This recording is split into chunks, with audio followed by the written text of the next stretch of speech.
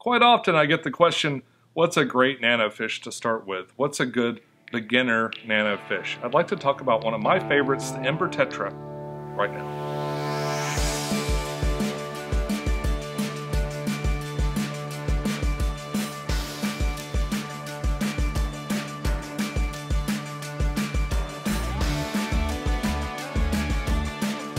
Hey YouTube, this is Pecktec, and right next to me here we have the Marineland 12-gallon Eclipse Aquarium. You can't even buy these tanks anymore, but it's become one of my favorites. I've modified the light so it would shoot kind of high-intensity LEDs and really grow plants very well.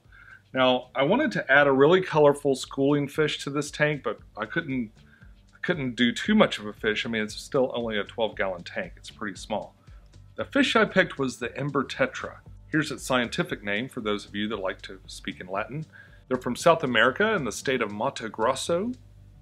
They prefer a heavily planted tank with rocks, driftwood, plants, the works. They really like a darker substrate. It sort of helps their colors come out, makes them feel more secure. You want to have sort of a gentle water flow with these guys. Now, they appreciate a good amount of flow, but not like river kind of flow, just your normal tank setup. Ember Tetras make good tank mates. They get along with a lot of other kinds of fish. The Ember Tetras are great community fish, but they are very small. At adult size usually is under an inch. It's like 0.8 or something like that. So you don't want anything, of course, in there that can eat them. Anything with a mouth big enough to fit these guys in it, you want to leave alone. They also won't compete for food very well. You really need a big group of them so they feel really comfortable enough to come out and go get what they want. But any real boisterous and larger aggressive fish probably wouldn't work out well. Things like live bears, platies, and some Coreodoros, especially the dwarf Coreodoros, would be ideal. If you caught this tank on the update I did in April, I mentioned that I was having some issues with them and I wanted to talk to a friend. Well, I got some recommendations in the comments too about the heater, maybe turning up the heat a little bit, which I did. I took it from about 75 to about 78, 79, something like that. And that seemed to help a little bit. The other recommendation that was made to me was to add more fish, because these guys take cues from fish that they see on the top and the bottom to know whether or not it's safe to come out. It's kind of like they're using these other guys just to, hey, what's up? You see anything? So they'll look up at the top of the tank and see some fish swimming around, or the bottom of the tank, see some fish swimming around, and figure they don't seem to be scared, so why should I be? The combination of those two things has really brought these guys out. They were kind of hovering around in the corner. Now they sort of glide back and forth throughout the tank, and it's really neat to sit and watch them. I can see them from way over here on the couch, and it's pretty fun to sit and watch them swim around. These guys are schooling fish. Now, schooling fish only feel comfortable when they're in large groups of similar fish. So typically they would say with schooling fish to have about 6. I find that with smaller ones like this, especially, you want to have a little bit larger number than that. So I would say maybe shoot for 10 to 15 of these fish in a tank like this is probably great. I have 18 in here right now, and it seems to be working out great. Now, as far as telling male from female, they look pretty much identical. Mainly you can tell the females from the males just because they're a little bit rounder, have a little bit rounder belly, they're a little bit more full-bodied than the males are. Absolutely the best part about these fish is they will accept flake food, which means that you can always have some readily available. And Lord knows with my aquarium box and all the foods that I have already, I've got a wide variety of flake food coming in. They'll also eat tiny pellets if you want to throw little pellets in there. The real huge benefit and what makes them sort of a beginner fish in my opinion is the fact that they will eat food that you can most likely readily have available. Now, I also feed them frozen food like bloodworms, baby brine shrimp, things like that. But majority of the time they eat flake food or a variety of different types of flake food. As far as pH goes, they can accept sort of a wide variety. I've seen reports of like 5.5 all the way up to 7.2, something like that. Try to stay as close to in the middle. Of course, 7, if you've got perfect 7 water, then you're a lucky person because you can probably raise just about anything in that. But real consistent water is really important with these guys, as any, most any fish. They really do seem to appreciate softer water though. I haven't tried to breed them yet, but a lot of people on the internet seem to think that softer water is definitely a key factor in trying to breed them. So if you had that in mind, you might want to soften your water somehow. And if you're trying to raise them, you should know that they're egg scatterers. They don't have any kind of parental instinct or anything like that.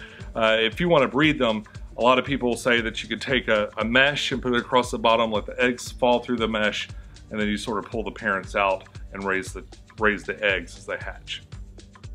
Now, like I mentioned before, they do better with tank mates, and the tank mates I chose were Endler's live bearers. And I grow these in my pond during the summer, and then I pull them out and I put them in other tanks as it starts to get cold outside. So I just went over to the pond and very selectively chose a few by plunging the net in as quickly as I could and just pulled out whatever came out. I got lucky though, and I picked a couple. I have a couple that have turned out pretty beautiful in there, so that's pretty neat. And they're good tank mates. They're good. They have about the same temperament for food. They're not so big that they really bother the Ember Tetras at all. And the Ember Tetras have something to go, oh, it's safe. Ember Tetras are a real joy to keep. Like I said, increasing my temperature a little bit, adding the extra fish. I'm not sure which played a bigger role in like really bringing them out, but all of those things help.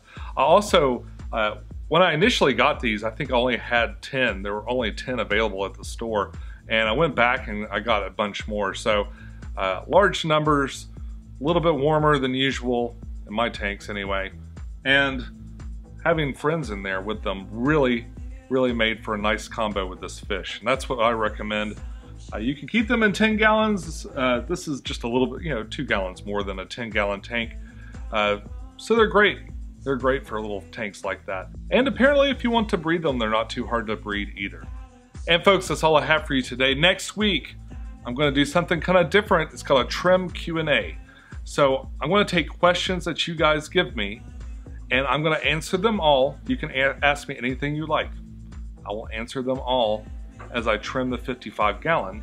And I've got a little contest where maybe you can win the plants that I trim. So if you'd like some trimmings for my 55-gallon upstairs, the big 55 everyone's asking about, or if you have a question that you want to ask me about that or anything else, leave it down below. I'm going to answer questions next week on the trim Q&A with the 55. And if it goes really well, if people really like it, I'll explain more about the giveaway there. But if it goes really well and people like it, then I might do a trim Q&A for the cube also.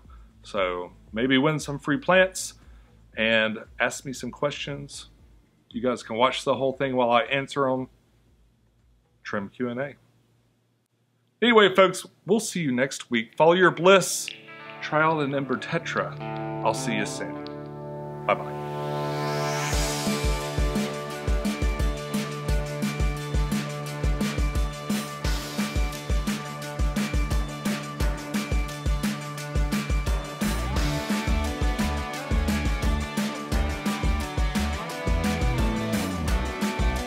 Marineland Eclipse Aquarium.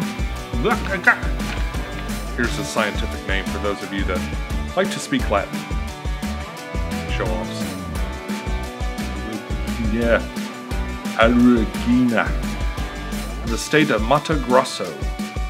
Mato Grosso. But you don't want anybody that's too aggressive for... Ember Tetras make pretty good tank mates.